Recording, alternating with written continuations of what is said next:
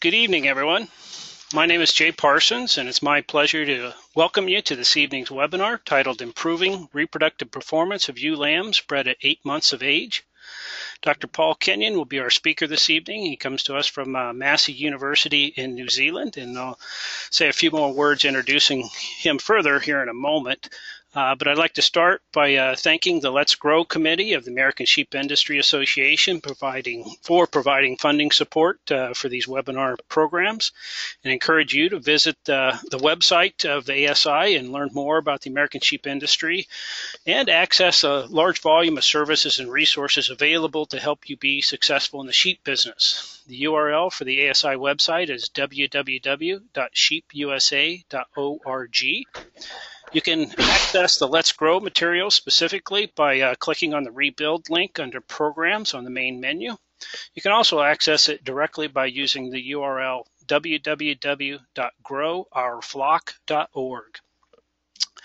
I'd like to remind our listeners that this webinar is being recorded. All people who registered for the webinar will receive a follow-up email usually within the next 24 hours that will have a direct link to the webinar recording as well as a link to access the slides that you see here this evening. These materials are also posted on the Let's Grow website, so if you go on there and look under programs, you'll see a listing for this webinar when those slides are posted and recording is posted, but you'll also see a listing of all of our past webinars, and I believe this is our 19th in this series, so there's quite a bit of material there for you to draw from. We're slated to go for about 45 minutes of actual presentation time, which should leave us a good 20-25 minutes at the end for question and answers. Feel free to submit your questions at any time during the presentation by typing into the question box in the lower right-hand corner of your panel. And you can also, when the question and answer session starts, you can also do questions by simply raising your hand, and I'll go through that a little bit more clearly when we get to that part of the program. So with that, I'm going to go ahead and introduce Dr. Kenyon. He grew up on a sheep and beef farm in New Zealand before heading off to college and earning degrees in agricultural sciences and animal sciences, and of course eventually earning his PhD in animal science. And he's currently the head of the Institute of Veterinary, Animal, and Biomedical Sciences at Massey University, where he also holds the title of Professor of Sheep Husbandry. And you see the logo up in the upper left corner of the slide here that the sheep research group there is called the International Sheep Research Center. And as a part of that program, he's been involved in a number of different projects over the years, including maximizing ewe lamb breeding performance and twin and triplet lamb survival and growth to weaning, a lot of productivity issues that all of us are really interested in. His research projects look at both the biological science, but also the farm systems and applied level. So it's very applicable for our audience here this evening. So very happy to have Dr. Kenyon with us here this evening. And with that, I'll be quiet and turn the floor over to him for his presentation. And welcome, Dr. Kenyon. Thank you, Jay. Actually, very excited about giving this webinar. I haven't done this previously, so I myself am very interested about the process. Just a bit of a background about the International Sheep Research Centre.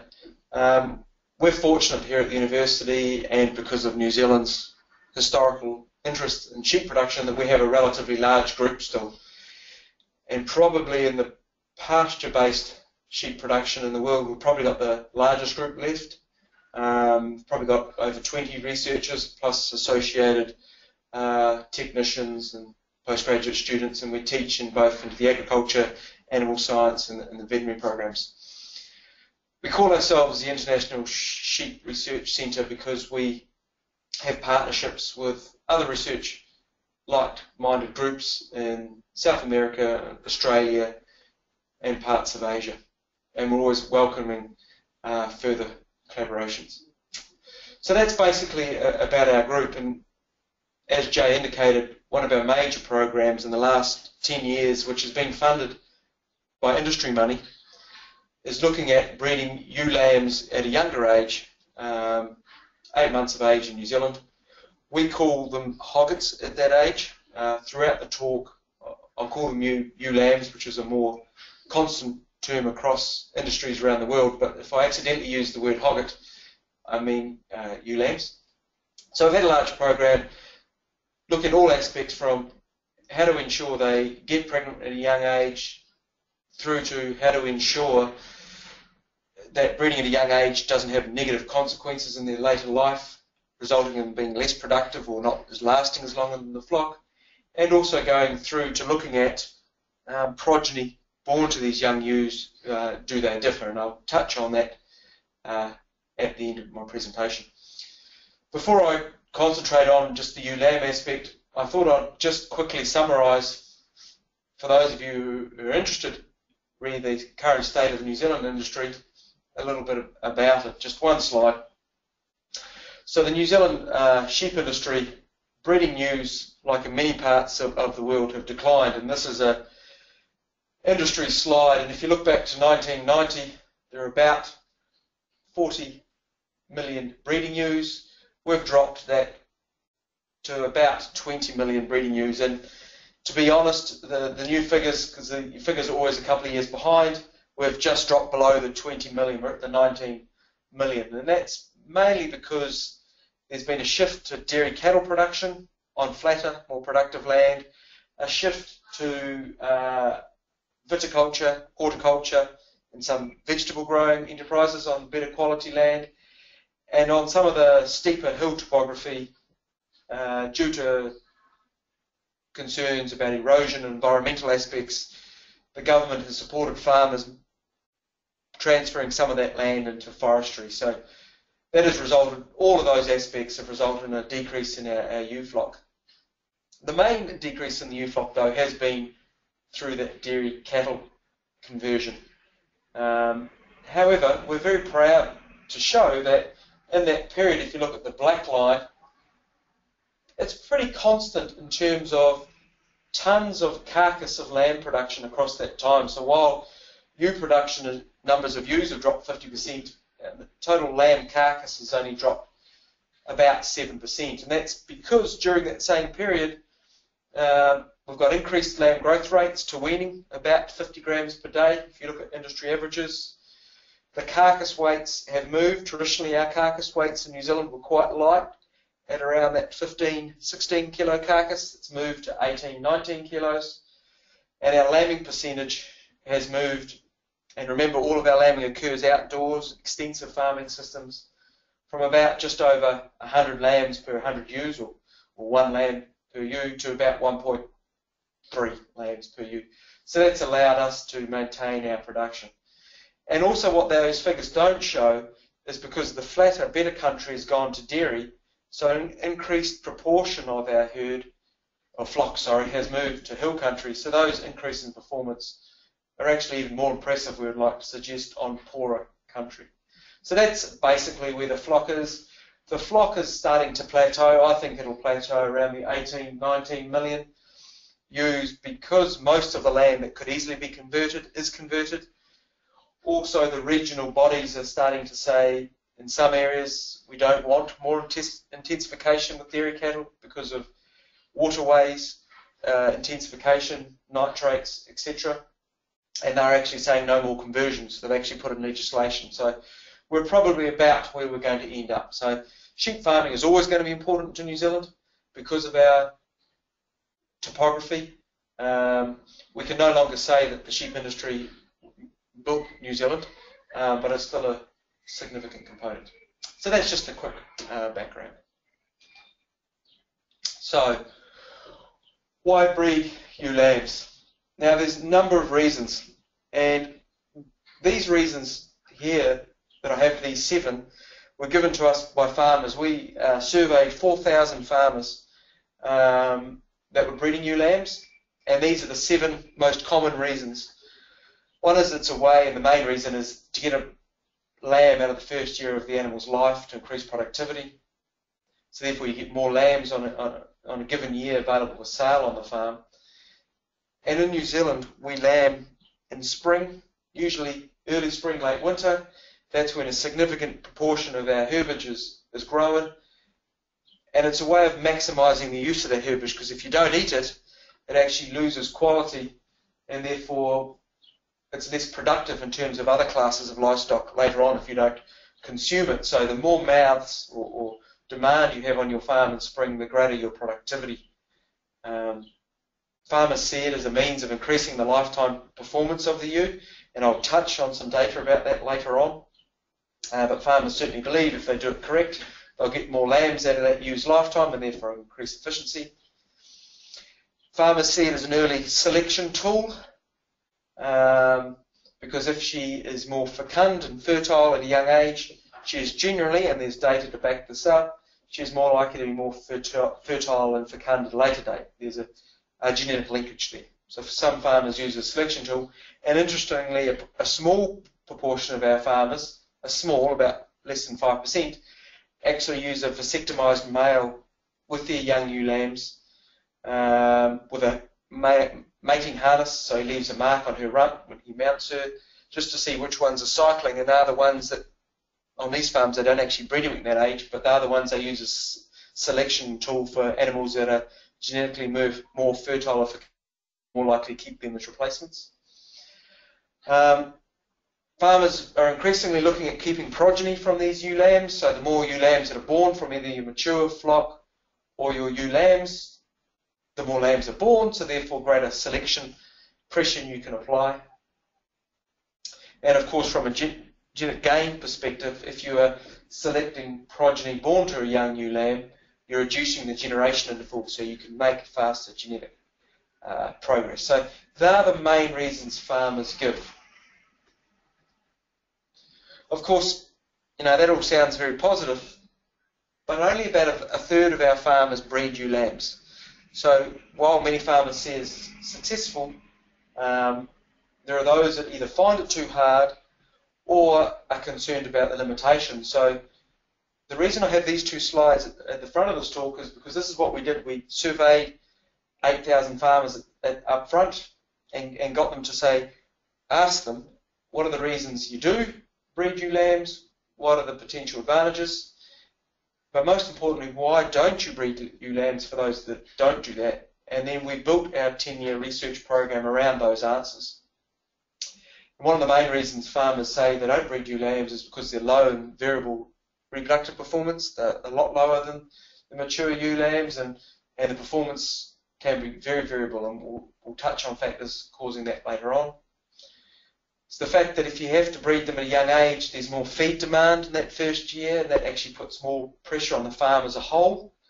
And therefore, if you feed these young classes of stock extra, what are their impacts on other classes of stock, and how much extra do you need to feed them? And we'll touch on that. There was a fair bit of debate at the start. What is the actual weight or size or body condition score she needs to be to ensure she gets pregnant? And I'll discuss that. But one of the biggest concerns farmers had, and the number one concern, even above that low and variable reproductive performance, is there's a perception by farmers, if you breed her at a young age, you'll stunt her because there's extra demand in her first year. She will then have poorer, what we call 2-year-old performance. Our farmers would call that two-tooth performance, indicating the first 2 permanent sizer performance, and that she's less likely to maintain in the flock for 6 or 7 years, resulting in actually decreased lifetime performance. That was the biggest concern from farmers, and a lot of that's driven by that nutrition in the first year. So, in fact, many of those first 4 points are actually interlocked. And also, farmers were concerned, yes, you get an extra lamb, but they're smaller at weaning, they're of lower value if you sell them at weaning, or they'll take extra food to get them to a suitable slaughter weight. So actually, are you better off? So we did an aspect of work around that. So basically, my talk is really based around the research we've done addressing those limitations, and also either confirming some of those advantages, or if not confirming, actually developing systems to ensure those advantages actually do occur as perceived. I did also want to say that the sheep and beef industry, and our industry body is called Beef and Lamb New Zealand, because they funded our group for 10 years and they still fund us to look at a couple of aspects, they asked us to write a book As I said, ewe lamb, we call hoggets in New Zealand.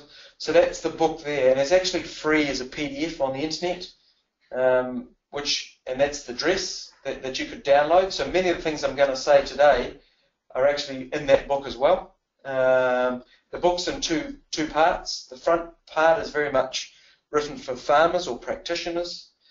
The second half is more written for a science or a university or student-based audience with references, etc., around the actual science. So I do encourage you, if you're interested in breeding new lambs, or you do that. There'll be more information than what I can give in this 45 minutes in that book, and that's freely available as a PDF at that address. And I also want to say up front, not all farmers should breed ewe lambs. And also I want to say, and this is a big issue for many of our farmers, should they do it every year? And I actually think, in comparison to your mature ewes, where you set in a system you do want to breed them every year, I really believe ewe lamb breeding should be a year-by-year decision. It needs to be a flexible policy, because it all depends, and I'll show some slides later, on the weight that you can get her, or her body condition you can get her at 8 months of age.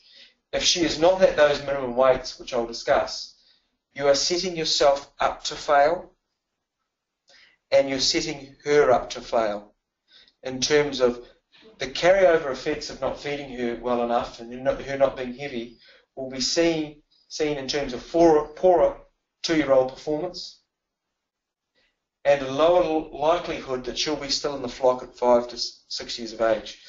We've shown this on 3 farms, very large farms. Each farm has 16 to 20,000 ewes on them, where they had 4,000 ewe lambs on each of these large farms that we followed through for the next 6 years.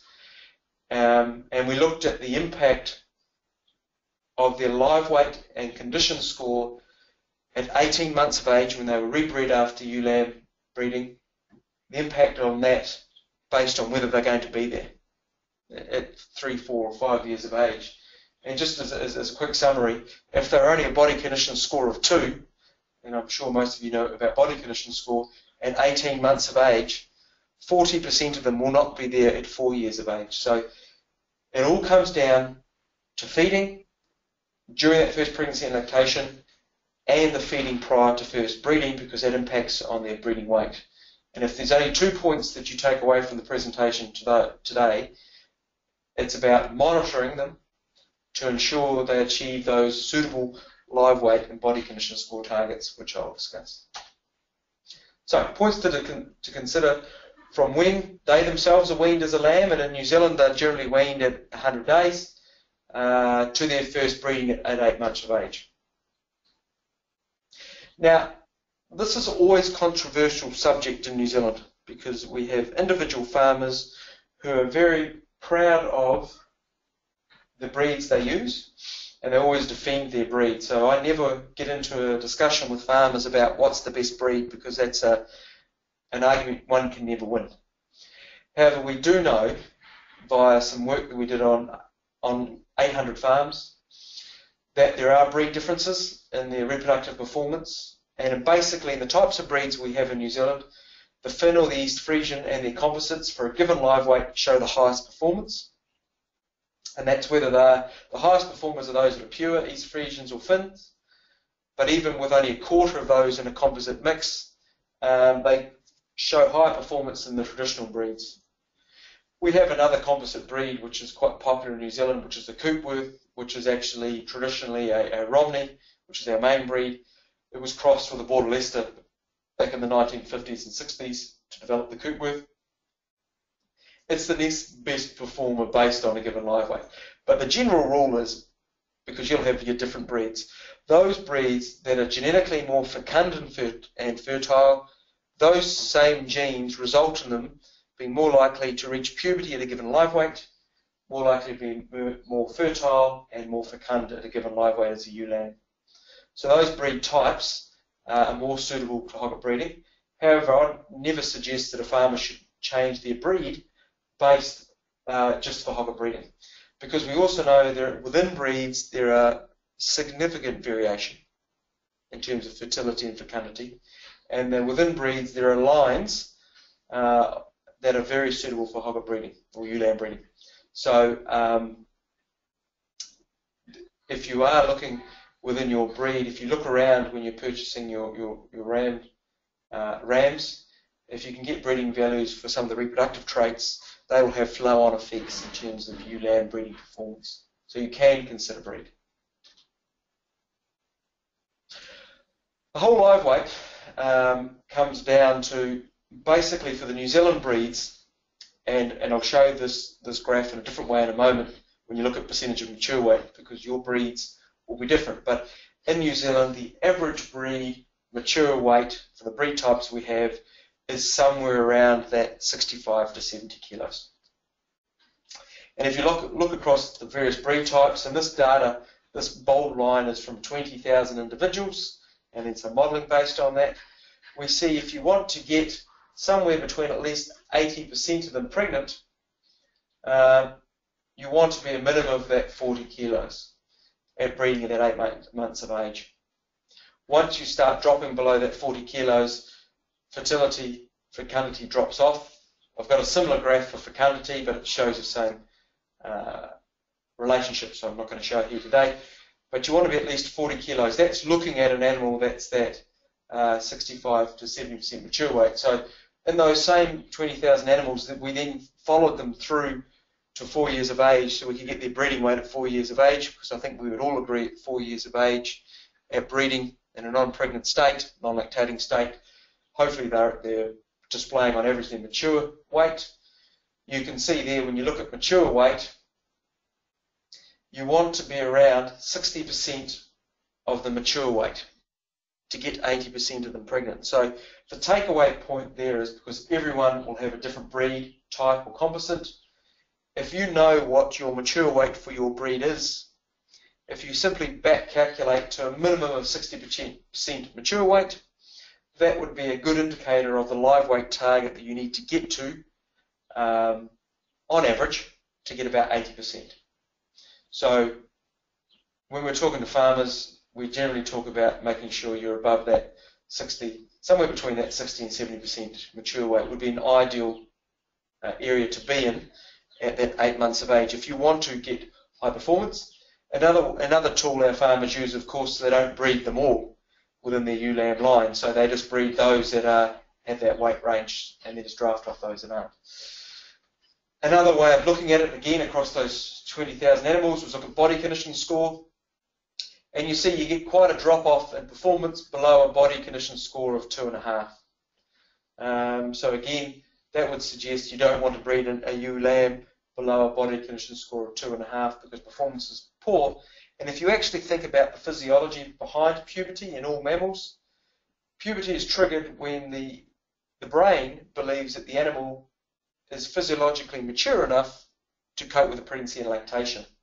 One of the triggers that the brain uses is the level of adiposity or fat. And of course, body condition score is a subjective measure of body fat. So it is probable somewhere around that body condition score of 2.5 that the body says, actually, I've got some body fat in this young animal, it's time to reach puberty on average. And so that's a good indicator. And I would argue that's actually a better indicator than live weight. But either of those two tools you can use. So we always say to farmers, in New Zealand, 40 kilos is the target, 1st of May. That's about when hoggets are bred in New Zealand on average. So if you're a ewe lamb weaned about the 28 kilos in late December around Christmas, you've got about 110 days to get to that 40 kilos. It sounds easy, and if you actually asked farmers, they'd say, oh yes, my ewe lambs do that, but it's not that easy because you go through that summer-autumn period, and remember in New Zealand we're very much pasture-based, with very little if no supplementation. So going through a summer-autumn can be difficult. And so the takeaway point there is to work out what your kilo is, whether it's 40 kilos, but if you're a different breed type, that's 60 to 70% mature weight. But the most important thing to do is to monitor them.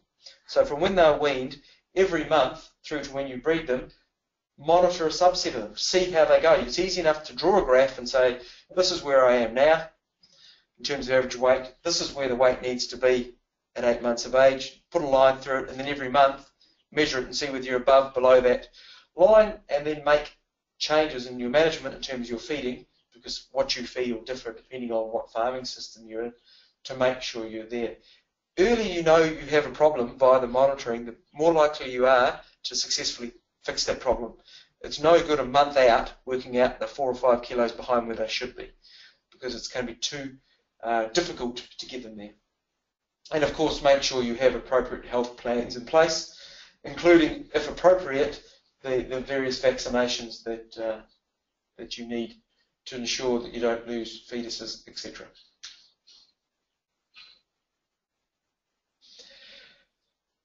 This is very much a New Zealand-based graph, but as I said, you can adjust this once you know what your mature weights are and make adjustments based on that 60 to 70%. But we say to farmers, that's your 40 kilos.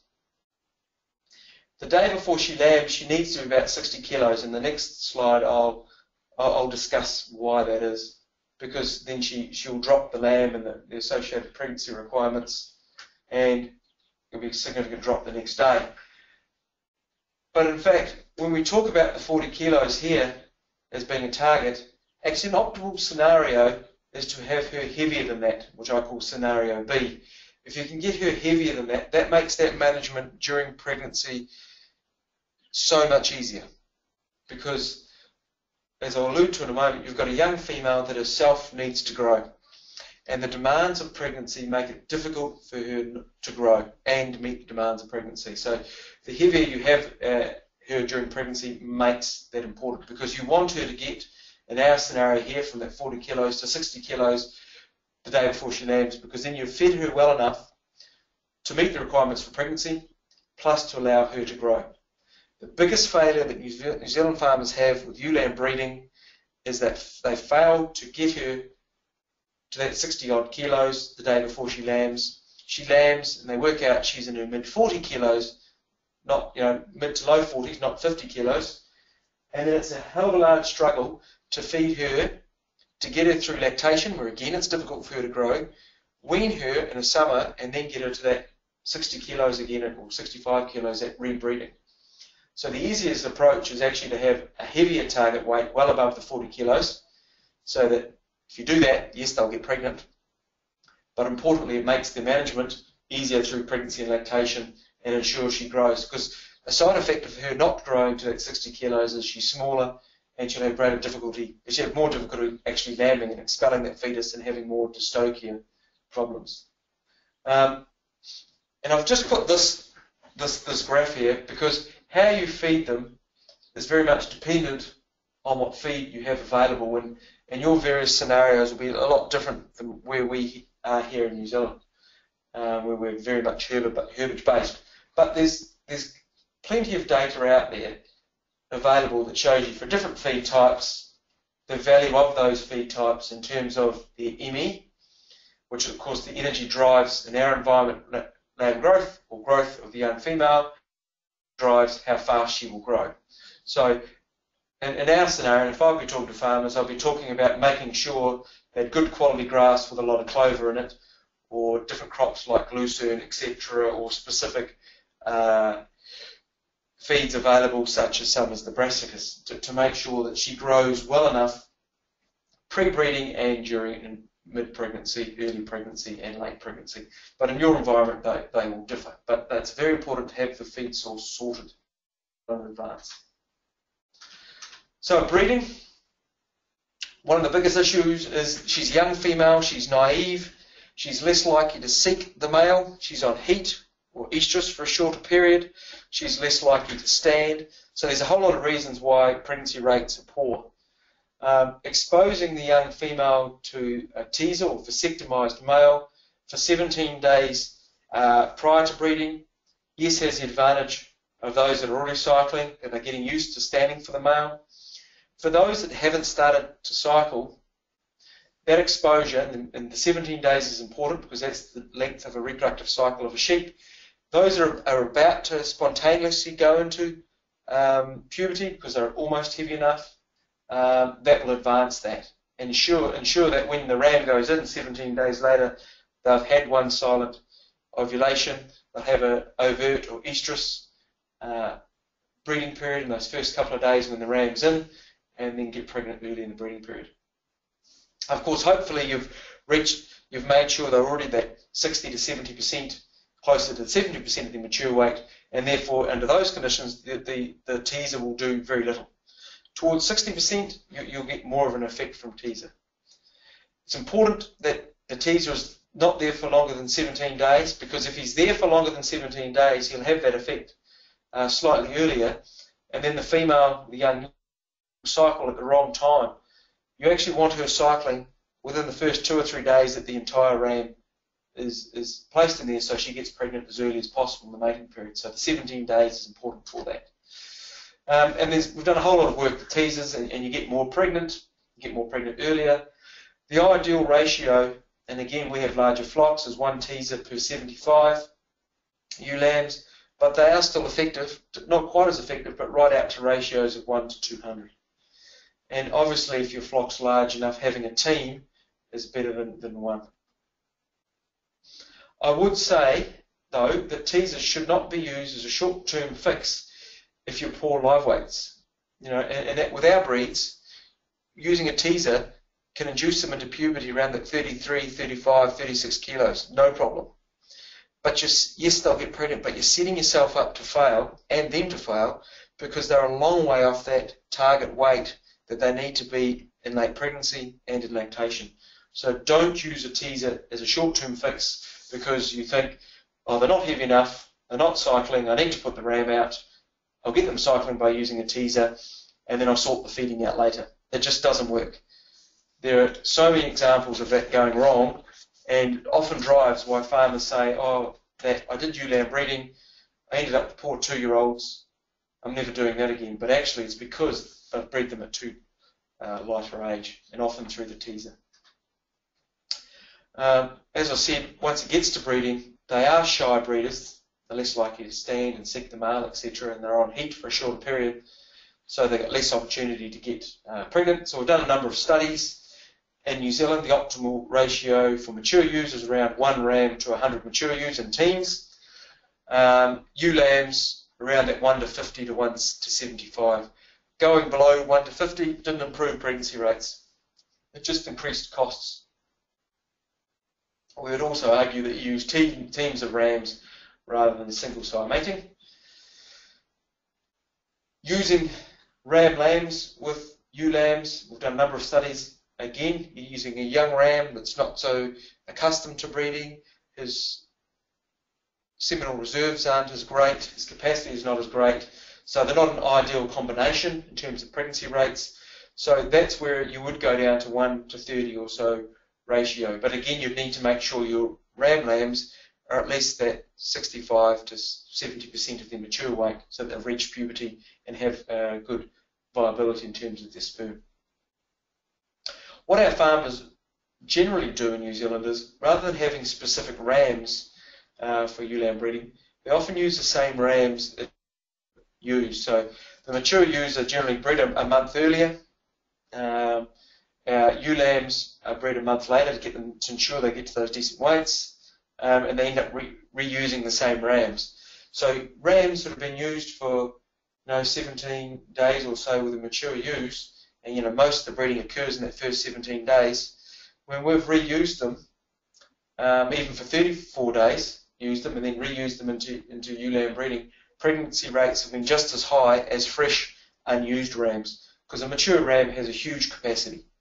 And we've done an examination of the semen as well. So you can reuse those mature rams as a good option if you don't have specific rams available, and they can be just as effective. As I said, use those 1 to 50 to 1 to 75 ratios in teams, but you don't need specific saved up rams. Ram choice. Ram choice is important, I would argue, more for the chance of that young female who, from a pelvic opening perspective, is not as mature and is therefore structurally not as large.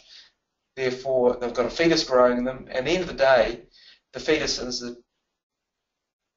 a word you could use, is parasite living inside it. The fetus will just keep sucking and sucking. Once it is genetically set up, the genes it's got from its mother and father, it just wants to grow, and it'll take everything to grow. And we've all seen ewes go down with pregnancy toxemia or metabolic disease or sleepy sickness. I'm not sure what it's called in the US, but those metabolic problems you see in late pregnancy is because the fetus just wants to grow and the mother just wants to give. And so if you use the wrong ram choice, you'll end up with a fetus in there that wants to grow, and a young female that'll give that growth. But she's not set up structurally to push out that fetus, and you'll get that difficult birth dystocia issue. So ram choice is very important.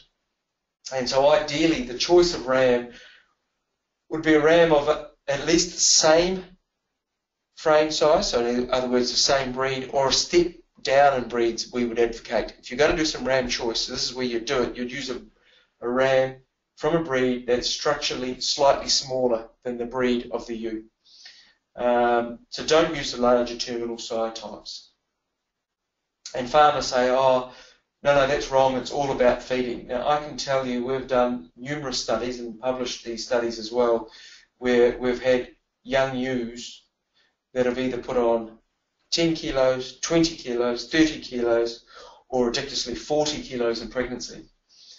And the weight of those fetuses, or those lambs when they're born, only differs by 200 grams across ewes that differ in weight the day before the lamb by 40 kilos.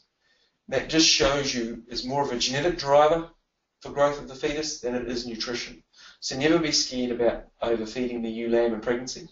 I'll talk about when you should feed her in a moment, but if you're getting big lambs, it's about the sire choice. It's in some countries, I'm not sure about the US, but there are some breeding values that you can get for birth size in lambs, like you can in beef cattle and dairy cattle. If you had access to those, you'd use that information, but often you can't within some of the breeds, and therefore you'd look at stepping down a breed size to reduce that issue, which is a production issue and a clear welfare issue. I also say to farmers, many farmers get excited because they can get their ewe lambs to 40 or 40 plus kilos at breeding, and they say, yes, we've won the game. And in fact, the match or the game has just started.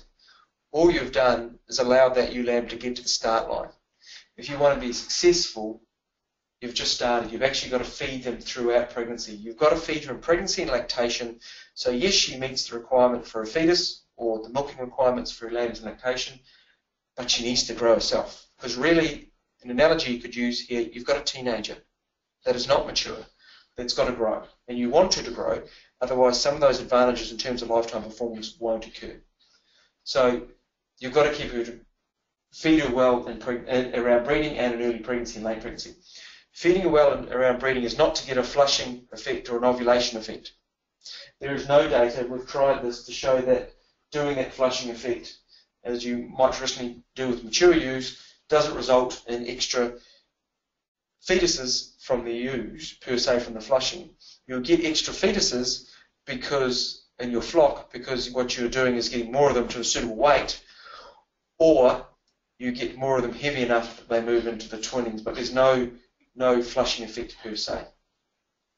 The effect you get is that more of those lighter ones during that breeding period get up to that 60% of mature weight and then spontaneously reach puberty and get pregnant. So that's the advantage of early nutrition, but the real advantage is so that she continues to grow, so she gets those good weights. Because as I'll show here, management pregnancy is all about nutrition.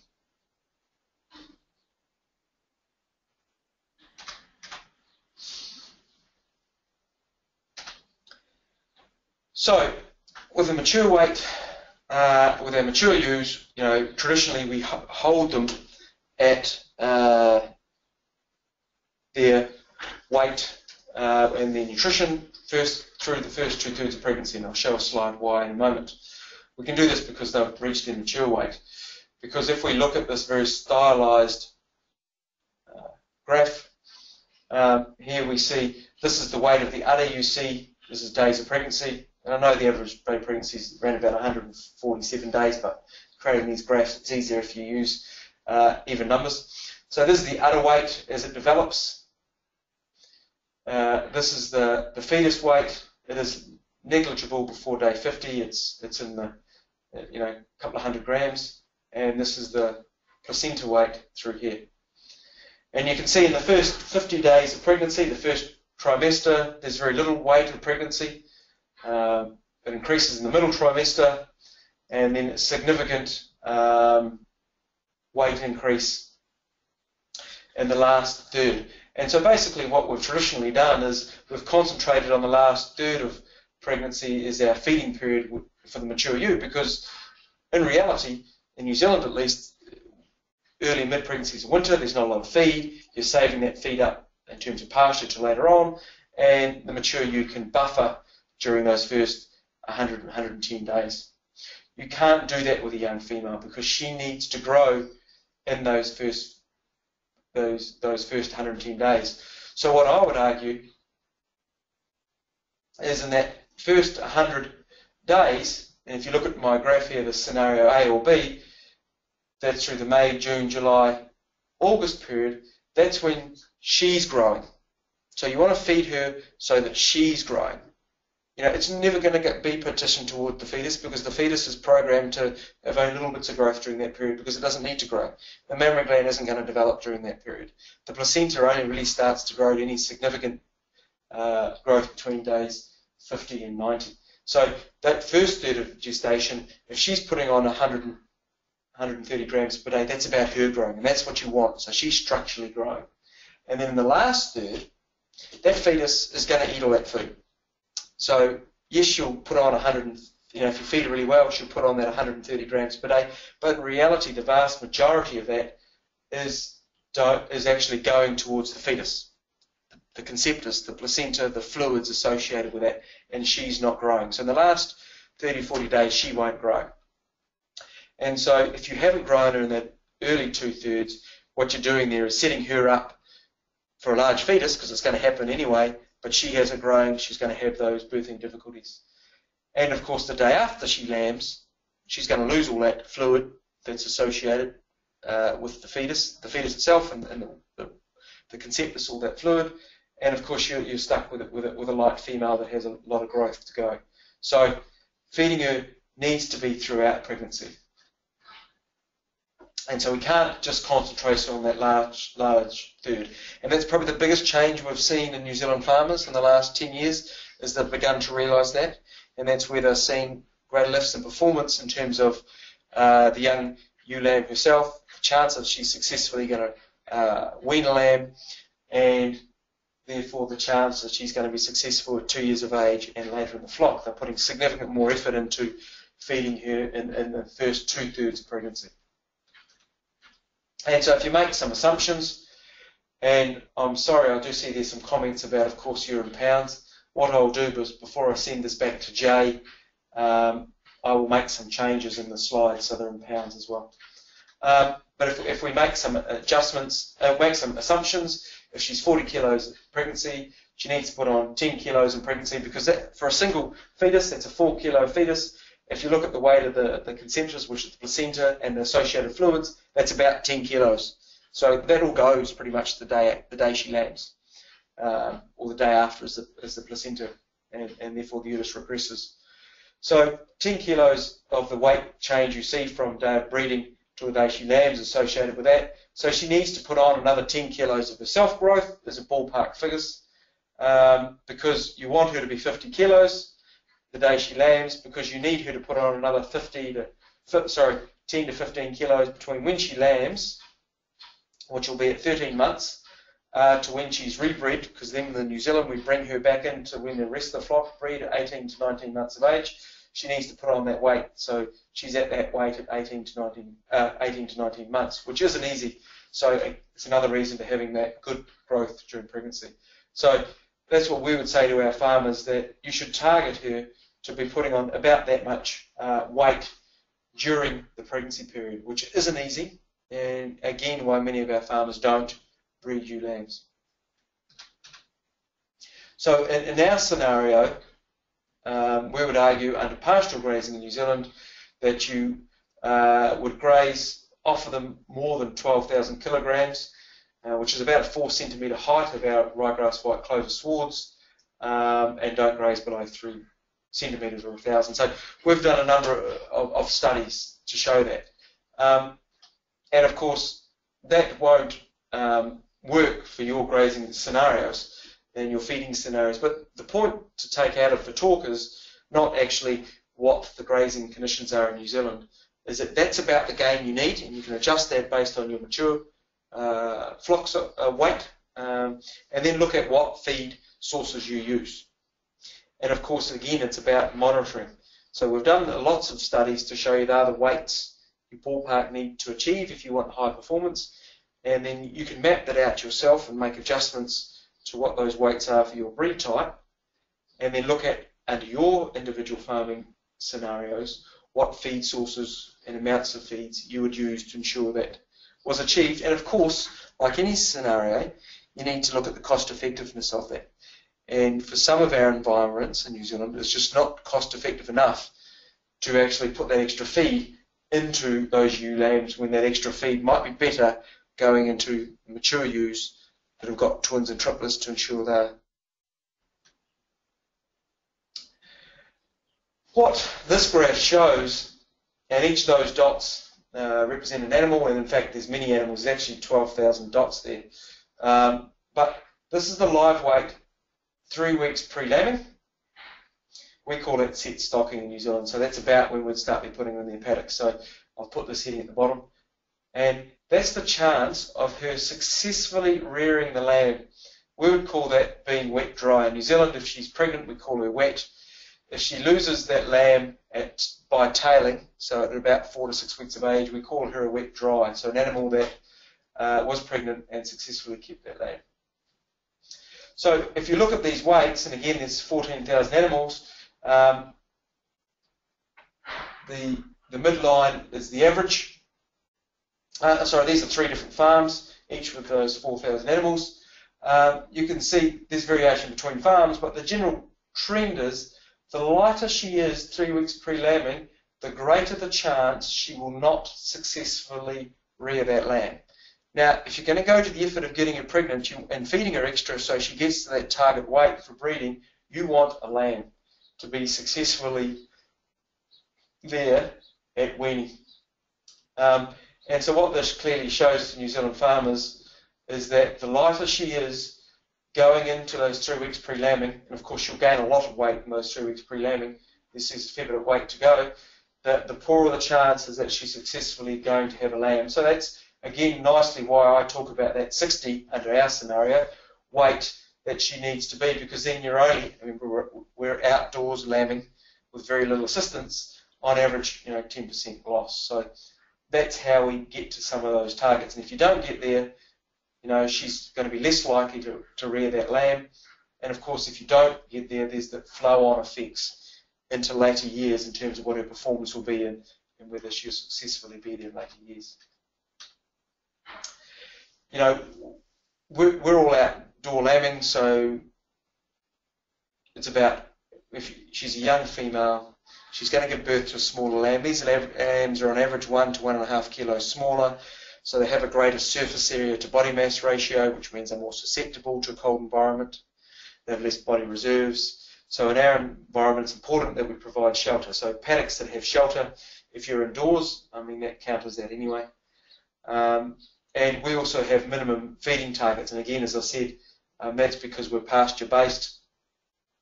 We know that in a young ewe lamb, because we've milked them and we've done lamb growth studies, in our environment, with ryegrass white clover, as long as you don't let the covers go below 1,200 kilograms, that's dry matter to ground level, or 4 centimetres if you measure it with a ruler, or a sward stick, we would call them in New Zealand, you'll maximise the milk production of that ewe lamb, you'll maximise the weight of her lamb at weaning, and of course the weight that she is, because that's important for flow-on effects. So we've done a number of studies, and in our environment, in our conditions, they are the guidelines. And so that's that point just reiterated. We've done a lot of work in the last 4 or 5 years, because even under those conditions of pasture, that 4 centimetre, it's disappointing, the results in terms of weaning weights. And so our farmers do use alternative herbages for finishing lambs post-weaning. So we've said, well, if you're going to have these anyway, why don't we lamb your ewe lambs on that? And it's been very successful with these different pastures species, whether that's chicory or plantain, red and white clover mixes, or lucerne, which you call alfalfa. We've been very successful at lambing on these, or moving ewe lambs and their lambs onto these about 3 weeks of age. And in these conditions, we've increased milk production, we've increased the weight of the lambs from the ewe lambs and the weight of the ewe lamb herself in comparison to those that optimal target under ryegrass white clover. So we see that the better producers now are using these herbages not just for finishing lambs post-weaning, but actually if it's on their farm anyway, that's the class of stock they would use, or livestock they would use in the spring period to maximise that outcome. Also, what many of our farmers are doing with our mature ewes, as I said, we wean our lambs at 100 days of age at around that 28 kilos. Many of our farmers are saying, well, the ewe lamb, she lambs a month later, but has to rebreed at the same time once she becomes an 18-month-old ewe as the mature ewe flock. So why not actually wean slightly earlier to give her more time to recover? Because, of course, lactation itself is an energy draw on her and it's harder for her to gain weight. So we see that these lambs born to these ewe lambs, farmers, producers, wean them slightly at a younger age than we would expect to see with the mature ewe, at a lighter weight, obviously, because she has a lower milk production than a mature ewe. So rather than weaning these lambs at 100 days at 28 kilos, we often see the weanings around 70 days at around 22 kilos. And effort then goes into it. And she's weaned, giving her more time to recover, an extra month to recover before she's rebred, and effort going into feeding those lambs post that early weaning. Again, using often either a lot of clover and ryegrass clover sward, or some of those plants I alluded to on the previous slide. It's a high quality feed for the young ruminant, whatever that is. So that's the basic system. Of course, there's long-term impact. So that's the basic system until you wean her. They're the targets, but it's actually rather simple if you conceptually bring it down to its underpinning principle, and it's about live weight. It's about making sure you have determined what that target weight is at breeding for your various breed types, making sure she's at least achieved that, monitoring her so she does achieve that from when she's weaned herself to when she is bred, and then ensuring that she continues to grow throughout pregnancy, starting from the day you breed her. The game has just started then, it's not over. And again, monitoring those young females to make sure they reach those targets. If you don't reach those targets, you're setting her up to fail in terms of being successful from rearing a lamb. You're setting that lamb up to fail in terms of it being small and then requiring extra feed, which affects the efficiency on your farming system. And you're setting her up to be lighter at next breeding at 18 months of age, which will mean she'll have poor performance at 18 months of age. And those long-term studies have shown she's less likely to be there at 4 to 5 years of age because of a number of reasons, because you've set her up to fail. And then when you look at lifetime performance, it'll be disappointing. And you'll end up being no better off. I mean, if you're going to breed ewe lambs, the target is to get increased lifetime productivity from the ewe.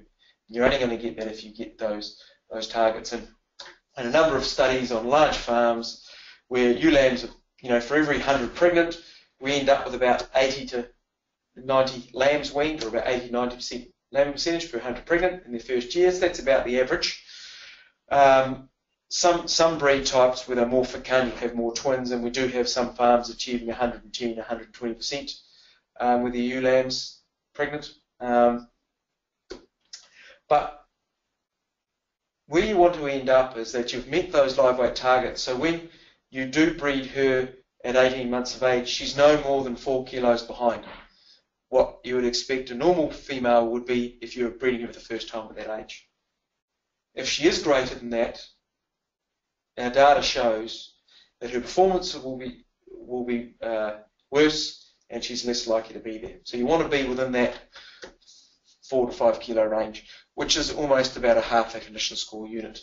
And in most breeds, a whole condition score is around about that 7 to 8 kilos. So around about half a body condition score. You want her to be within that. Because in the large studies, which actually matches work done in the US, done in other bits in the world, and done in New Zealand in the 1970s and 1980s when there was interest in breeding ewe lambs then, they showed, as our work did in the last 5 to 10 years, is that the lifetime performance by breeding a ewe lamb is only around that one extra lamb, which means that one extra lamb you get out in her lifetime is really only that one extra lamb she achieves in that first year. There's only about a 0.2, 0.3 extra lambs over her lifetime, and as most of it's in that first or that second year, you breed her at 18 months of age because she's a slightly better mother. So lamb survival is slightly up because she's been through the process once. The lifetime effect isn't huge, and it's mainly based on first year's performance. And first year's performance is all based on those live weight targets. I do want to say there's a perception out there, though, that many farmers say, oh, if we breed her in the first year, or producers say, she ends up being stunted for life. If you're within only those 4 or 5 kilos of what she should be, it's not stunted. We've monitored thousands of animals, and she does catch it up. So that by her next breeding, at 30, 31 months of age to lamb at 3 years of age, that weight is gone. She catches that up. So it's not a permanent stunting at all. However, if she's well behind, what tends to happen is that the farmer culls her based on poor performance in terms of not being pregnant, less likely to wean a lamb, etc. And so she therefore doesn't catch up because she has been culled. One question we're always asked is, do they differ, mature ewes and ewe lambs, in terms of their progeny? Yes, they are lighter, and they're lighter to about 12 years of age, but we've actually followed them through for their lifetime, and our data suggests, except for twins, which there seems to be a permanent stunting of about 3 or 4 kilos. If you're born as a twin from a mature ewe, you're born smaller, you're weaned lighter, etc. And that is a permanent stunting past 1 year of age. However, even though they're stunted, they're genetically the same. Of course, it's just a stunting effect. And their performance, in terms of their lifetime performance, up to, we've got some 2 flocks we've followed to 5 years of age, is no worse off. So what we can actually say to farmers is, actually getting progeny born to ewe lambs, they can be just as good a progeny. Their performance isn't poorer, like the farmer perception is. Yes, they might be slightly smaller, but they're genetically as you'd expect. So their performance is actually no worse off, and even though they're 5 kilos lighter, they're no worse off, so you could actually argue they're more efficient. So we're following those 2 flocks through just to confirm that. But there is no reason why you shouldn't keep progeny born to ewe lambs, our studies are showing, which actually, again, matches some studies that were done 20 or 30 years ago. However, of course, because they're lighter to 12 months of age, it does make it more difficult to breed progeny from a ewe lamb themselves because they are lighter. So a lot more extra food has to go in because they will be lighter and they're born a month behind. So there is extra food resource that's required to put in there. So I think that's all I wanted to say. So ewe lamb breeding has the potential to improve lamb productivity. There is no single magic bullet. I didn't talk about some of the abortion issues they can have. In New Zealand, mostly they're based around abortive diseases. When we've reached those live weight targets, we haven't had those issues. But there are a number of little things you can do around breed types, the teaser, getting your ram ratios right, etc. But the major driving of success is around those live weight targets and body condition score targets. If you get those right, your performance will be good, and it'll be good in future years. So I think that's all I wanted to say, Jay, and I've probably talked for too long. Okay. Well, thank you, Paul. And let me start by just asking you, you mentioned the book that had a lot of material in it at the beginning. You want to give another plug for that and let everybody know where they can find that? I assume it's on Amazon.com. No. So that book is on our Beef and Lamb, which is our industry goods website. Okay. And you can download it as a free PDF. Um, so yeah, so the way to get it would be as a free PDF, because the industry, Good Beef and Lamb New Zealand, just made it free to all New Zealand farmers. So New Zealand farmers could either ask for one via that website and they get a hard copy sent out. They get asked what their farmer number is, which your viewers won't have. However, it's actually free to the world as a PDF on there, so you can download it free. Okay. And then either print it yourself or just look at it on screen. All right, awesome. And that website's there. That full link is there underneath the book. Okay.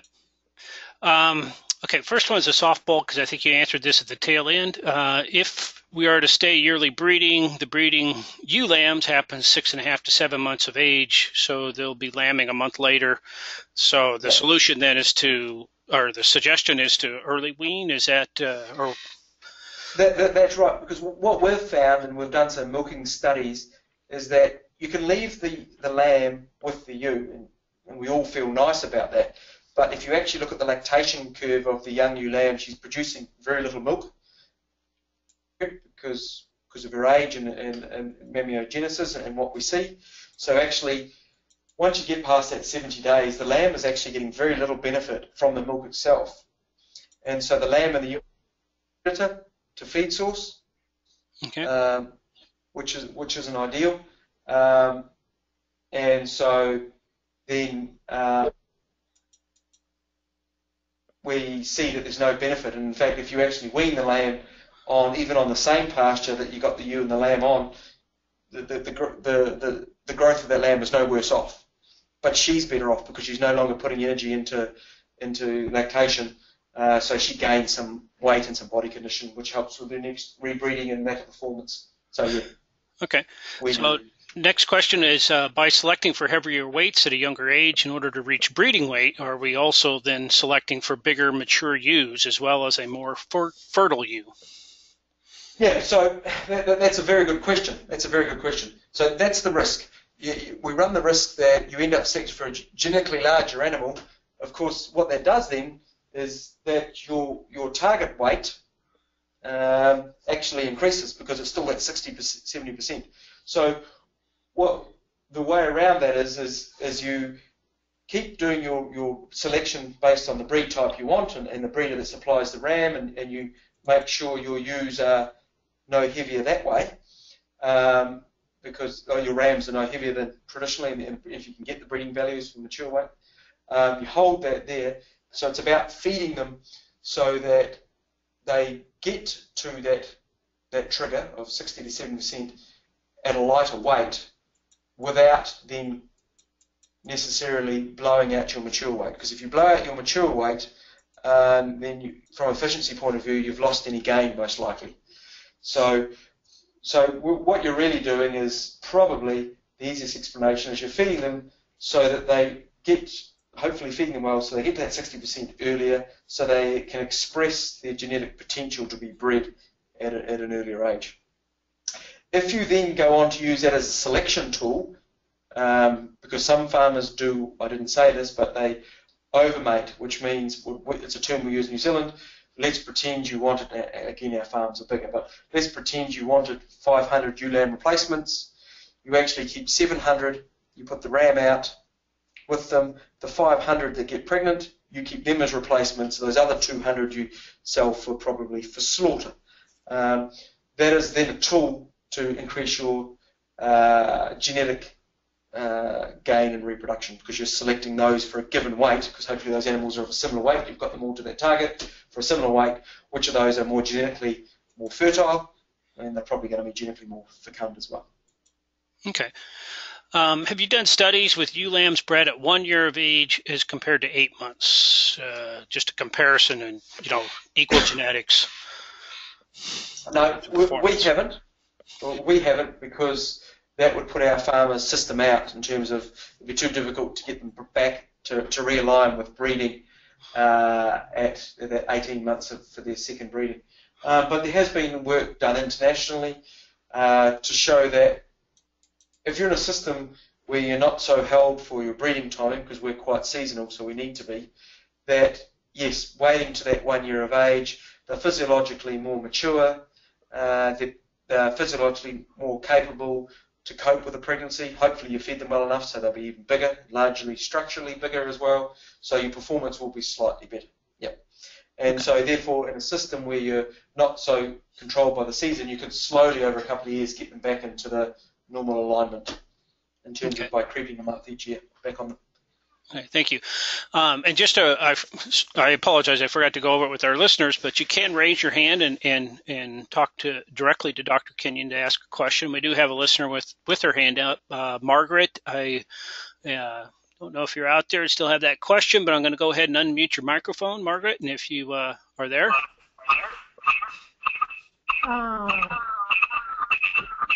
Margaret? I don't know if you're picking. You are. Okay, we're getting an echo there, so I'm going to make sure that if we do call on you, that you lower your speakers here, so we don't get that echo on it. But anyway, let's see. Let's go back to the questions here. Does differences in tail docking length affect prolapse issues? A little bit off topic, but that'll work. Yeah, actually, we were actually having that discussion yesterday because I was one of our research flocks. We were tail docking, and we were explaining that to students. It does. So if you go too short, there is some evidence to suggest that you are more likely to get prolapse issues. So in New Zealand, it's a requirement that tail docking, the tail is left long enough so it covers the vaginal vulva area, and that seems to deal with some of that issue. Mm-hmm. If you go too short, then there has been some evidence of an issue. Also, going too short exposes that area for, and those environments have a lot of sun, to things like skin damage and cancer, etc. So it's a requirement in New Zealand that the tail is left so that it covers the vulva. Okay. Question on how many days do you leave the ram in with the ewes, with the ewe lambs in particular? Yeah, I noticed I missed that slide, so I'll make sure I put that back in it. I thought I had that in there, and I apologise for that. So there's two approaches. Some farmers use the 34 days, which is the 2 reproductive cycles, so each ewe lamb has two chances. Some farmers, the other cohort of farmers or producers would argue all that does is prolong the pregnancy and lactation period for those late lambing ewes and gives them less time to get back with the rest of the flock in terms of, if they lamb later, she's got less time to recover before you rebreed her at 18 to 19 months of age. So what farmers tend to do if they use the teaser or vasectomized ram approach is that they reduce the breeding period to around about 26, 27 days, because if they respond to the teaser, they will in the breeding period, they'll display estrus or a heat or stand for the male in the first 6 or 7 days, and then they get another 7. If they don't get pregnant, they get another 17 days later to get pregnant, breeding opportunity, which is around day 23, 24, 22, which is in that envelope of 26, 27 days. So you see farmers shorten up the breeding period to limit the numbers of those late lambing ewe lambs that then have less time to recover. So either somewhere between that 26, 27 days if you're using a teaser, or up to the 34 days. No one goes above the 34 days because, as I said, they're already lambing a month later than the mature ewe flock. Okay, a question on the size and increasing feed intake. Will increased feed intake result in larger lambs born and more dystocia? Have you seen any evidence of that? So, yes, I touched on that a little bit. So, increased nutrition, if you feed her well, will increase birth weight by somewhere, on average, between 200 and 300 grams of a 4 to 5 kilo lamb, depending on your breed type. So that's 5 or so %. However, if you can feed her well in early to mid-pregnancy and ensure she's at suitable breeding weight at the start, so she's heavy, she'll be structurally larger, and that extra 200 to 300 grams of that lamb won't cause dystocia. what causes dystocia is the genetics of the ewe lamb and the combination of genetics that fetus gets from its dam and sire, which program it, to use a better word, to want to grow. And as I alluded to, that fetus is a parasite. At the end of the day, it just keeps sucking and sucking, and mum keeps giving and giving, and it keeps growing and growing. So the lamb is pretty much set within 200 or 300 grams what its birth weight's going to be, at conception. And so overfeeding or feeding a high level is not going to change that much. I would argue, in fact, underfeeding or not feeding at an appropriate level so that she doesn't grow appropriately, resulting in her being structurally large, resulting in a larger pelvic opening, is what sets you up to fail instead of dystocia. Because the traditional approach in New Zealand farmers was for a long time, don't overfeed her, let's keep the lamb small, but that doesn't work. We've shown that. There's work in the US showing that, there's work in Ireland, there's work in Australia. That doesn't work because it's the genetics that controls the size of that fetus. So I would say don't be scared about feeding her good amounts, but make sure you're feeding those levels in early and mid-pregnancy when she grows, when the pregnancy doesn't need it. Okay, and we got some New Zealand questions here. No problem. Got some listeners from Hawaii that are aching to ask some questions here, so they're interested in specifically fly strike and foot scald. Something on fly strike here. Does shearing to keep the hair or wool short help to prevent fly strike on the backs of animals? Any other recommendations on fly strike in terms of insecticides or how to prevent it? And then similar on foot scald, how do you prevent that in animals? So in terms of fly strike, we use shearing timing and frequency. So yes, the shorter the wool, the less likely fecal matter will attach to it, mud, therefore also that area will be dry, so less likely there's anything for the larvae or the maggots from the fly or less likely for the fly to be attracted to the smell, and less likely that the maggot would have moisture which it needs to start with. So we use shearing, timing as a major tool to limit fly strike. We also use crunching, so that's removal of wool around the tail, britch area and under the belly as another tool. So some farmers would traditionally, say in my environment, where we are here in my district, would be shearing around Christmas, post-weaning, and that would give you 4 to 6 weeks protection. They would then apply some insecticides that we have available in New Zealand. There's various insecticides. There's those that either inhibit the eggs from laying. There's those that discourage the fly from laying. There's those that don't let the larvae go past a certain stage. There's a whole lot of products available that give protection from anywhere from 2 weeks to 2 months protection, and farmers use those as tools, as our main tool. There is a push in New Zealand at the moment. There are some breeds that one of the traits that they have are very less wool around the tail or the britch area, which we call a more easy care sheep. So they've got less wool around the tail and britch, which also has advantages around the lambing period as well. And so they get less dags or fecal matter attaching, and therefore they get less fly strike. So they're the main approaches. For those farmers who are shearing at different times of the year, main fly strike season for us is summer, autumn. If they're not shearing then, they at least do that crunching around the tail in that period as protecting. And again, that gives 4 to 6 week protection, and sometimes they do that more than once. Around scald, that is an issue, but not a large issue in New Zealand because of our breed types have adapted to our environment. We don't see it a lot. We sometimes see it in lambs around spring when they're born. It's wetter. We have zinc baths, zinc-based baths that farmers use on occasion. But most of our breeds don't have much of a scald problem. The merino-based breeds do, but they tend to be in the drier environments where scald is not such a problem in New Zealand. Okay, parasite question, treatment question, Barbervax. Do you guys have that over there, and is it working if you do? You familiar with it at all? No, we don't have the Barbervax. I'm not sure what that is. Okay.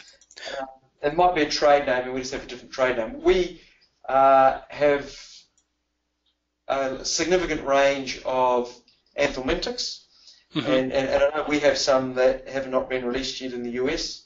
But even with all of those, there's still potential for resistance, and it's about how you use those. Rotating your families of drench, etc., is a big emphasis for our farmers to minimise drench resistance, if that's the question. Okay. In terms of supplementing on pasture, if your pasture does not have enough energy, are you guys supplementing with grain or anything like that over there? So yes, so there is a small bit of supplementation. So in the dry areas, if they have significant droughts, we get grain supplementation does occur. Unfortunately for New Zealand, because of our environment, we don't have a very large grain industry. So, and like I know in Australia, South America, and I presume in the US where there's large grain industries, you can get second quality grains that aren't quite large enough to go into some of the other industries. We don't have that so much in New Zealand, so grain is quite an expensive supplement. And farmers do use it because if it's very dry, some of the supplements we traditionally use in terms of growing crops aren't going to work as well. So farmers might supplement up to 200 to 300 grams per day of grains. We do have some grain-based pellets as well, but again, they're used infrequently. Okay. And we'll close with a couple more questions on ewe lambs. Did you preg check ewe lambs after the rams are taken out? If so, when? What do you do with the ewe lambs that don't breed? It's a very good question, actually. So yes, we preg. Well, when I say we, the average industry practitioner, 85 to 90%, depending on the year, we've done some surveys, use pregnancy scanning. At about 50 days after end of the breeding period. What we would do, though, and I should have said that in my slides, is we would advise you would use a mating harness on your rams during the breeding period, because that's an early tool, because if they don't have a mark on their rump, it's highly unlikely they haven't been mated. And that allows you then to split your ewe lambs into two mobs. Those that actually have an extra year, not, best part of an extra year to get to a suitable breeding weight, versus those that need the extra food to get through pregnancy lactation. And so that's basically what our farmers do. They use harnesses on the rams, then they split them at the end of breeding, because it's expensive to put extra food into these young females, and you don't want to do that to a female that you're not going to get a return for another year away. So then, and so that's a tool of just targeting those that put the extra food in. So that's a good question. I should have said that. Okay, and then last question is, there's a concern in the U.S. that overfeeding ewe lambs will cause fat deposits in the udder, compromising future udder structure and production. Is this a valid concern? So that's a very good question, actually, because that's been shown in a number of studies in cattle, the so-called fatty udder syndrome, around growing very fast at puberty, is when they've kind of narrowed it down in cattle. In their environment, where we can only get them to grow around the 200 to 300 grams per day, versus say a slower growing 100 grams per day, we don't see it. So under our farming conditions, we haven't seen it. In a scenario where you have a lot of supplementation, you might better get them around the 400 to 500 grams per day. The answer is nobody knows. But if you're in that 200 to 300 grams per day, and I'm not sure what that is in pounds, then there's no data to suggest that will occur. It's a myth. Okay. But it's often asked myth in New Zealand as well, so it's a fair question. Okay. Very good. Well, I know we're over time here, and there's a few questions we didn't get to here, and I apologize to our listeners for that, but tried to get to as many as we could and try to answer something from everybody. I thank you for your time, Paul. Great presentation. We don't often get to hear an expert like yourself on something like this from halfway around the world. So appreciate you doing this for us, and I thank our listeners for attending tonight, and just wanting to let everybody know that we will be, this was recorded, and we will be sending out a follow-up email to anybody who registered for the webinar, and that'll have a link to the recording that you can watch later or share with somebody else that didn't get to see it. We'll also have a link in there that you can look at some of these slides a little closer if you like. I did send out a message to all of our listeners doing the conversion from kilograms to pounds, but it's not that difficult. but roughly 90 pounds for that first break point, I think, when you're looking at breeding, and roughly 130 on the when they're lambing. So pretty good conversions on there, and pretty easy to keep track of. So I really appreciate the information you gave everybody tonight here, Paul, and thank you very much. Thank you very much for your talk. So. Thank you very much. I enjoyed it. I hope it was of benefit. Oh, it sure was. So anyway, everybody, good evening, and enjoy what's left of it out there. And we'll look forward to future webinars with you sometime down the line here. So thank you very much, everybody.